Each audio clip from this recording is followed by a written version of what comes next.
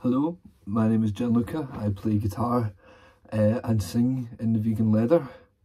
I would say the venue that has had the most effect on our career so far would probably be King Tut's.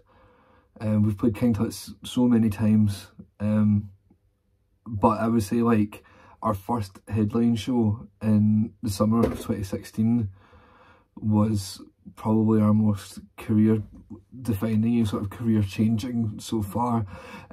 That was the first time we'd ever headlined a venue of that kind of capacity and had like all the control like available to us. You know, you support bands, the way your stage is decorated, slots in time, in music, background, all that.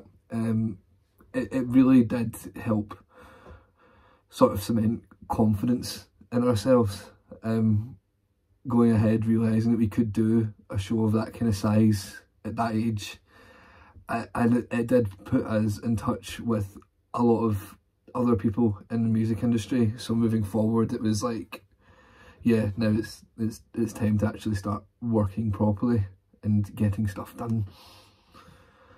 What would I like to see more of in these venues? I'd probably like, well, when venues come back, I probably won't be complaining for much, but matinee shows, is that a good idea? I like the idea of like going to see a gig at like 4 PM or 3 PM on like a Saturday. That'd be good. I would like to see some of that. Yeah, well, thank you very much.